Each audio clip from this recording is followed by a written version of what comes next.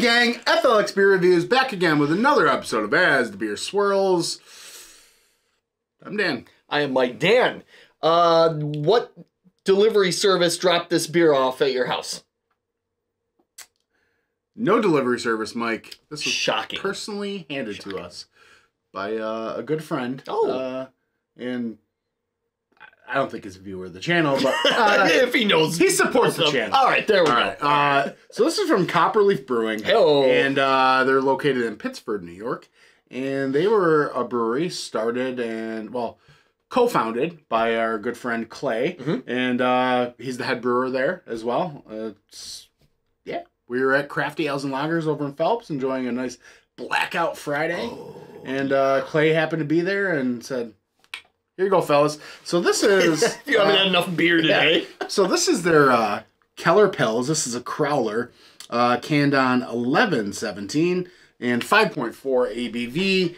And we're pretty sure this is hopped with Saaz. Fairly certain. If Clay does end up watching it, maybe you can correct us. Yeah. If we were any good at this, we would have asked Clay, hey, you know, but we're not. What's the hop? What's the mash bill? Yeah. You know, whatever. We've been known to not look at things ahead of time. Okay, so at the time of drinking, we are, what just short of a month? Yeah. Give or take. So hopefully it's held up. I'm sure it has. Boop, boop. Copper Leaf is a quality brewery. Pouring out of a crowler is so hard. Oh, here we go. Messy. Why did we start with this? You almost got a hard pour him. Yeah. All right. Well, regardless. Wait. We can be like Joe. Not so secret sips. Yeah. Ooh, floaties in there. Very golden, with a little bit of amber color in there and a nice foamy white head. It looks gorgeous, especially in the glasses. Like, I think it was the right glass selection. Oh, yeah. Yeah, there is some floaties, isn't there? But that looks fantastic. Like, the bubbles just kind of swirl right up there as the carbonation is leaving the beer. It's like a little champagne-y, you know. Yeah. Oh, man, I just got a whiff. Champagne of beers. Ooh, champagne. Don't sue us, Miller. We said it wrong enough. Should we get a whiff? Sure. Let's do it. Ooh. Apple juice? That smells like apple juice. like Wegmans, like apple juice. Like a crackery background to it. Yeah, there is a bit of a appley goodness there. That's interesting. Almost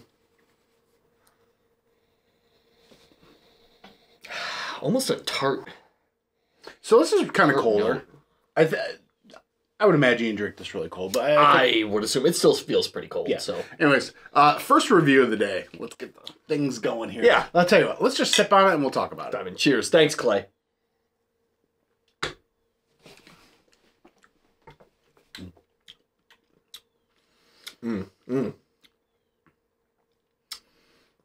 Very spritzy, bubbly on the tongue. It's got this. It's got a softness to it as well. It's soft, but here's the thing. Right up front, you kind of get that kind of appley, kind of wheat kind of thing going on. Wheat thin.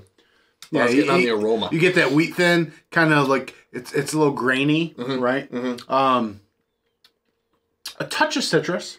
Zest. Yeah. Yep. I agree. Citrus zest. It's not really juicy. It's just like the zest of zest of a lemon, zest of an orange. Now that I'm going back in for a sip, breathing it in when I do it, I get a little of that like Belgian-y kind of yeast note to it. Sweet cracker on the front, right?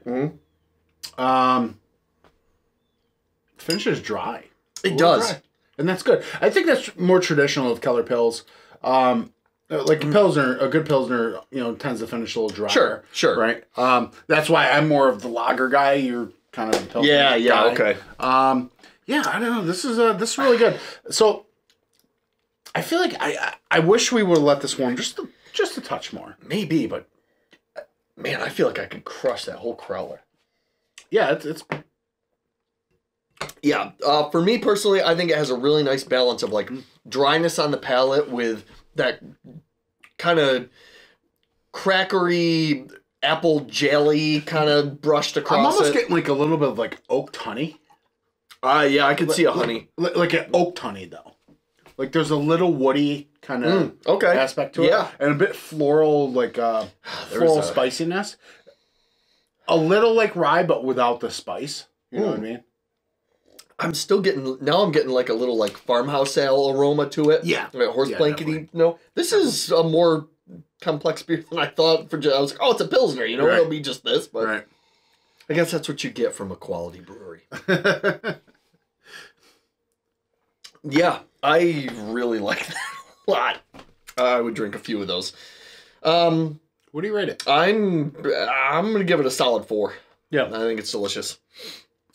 Man, there's just this in the background, this Or deliciousness. no, it's just like there's something there. It's like Do you hate that when there's some flavor back there? Like, I know what it is, but I don't know what it is. I mean,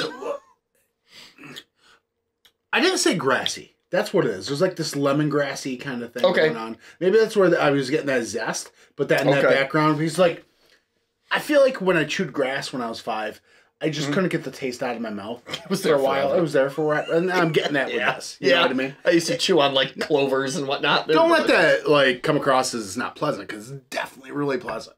I think that's where I'm getting that like farmhouse ale type note to it, and I think it's delicious.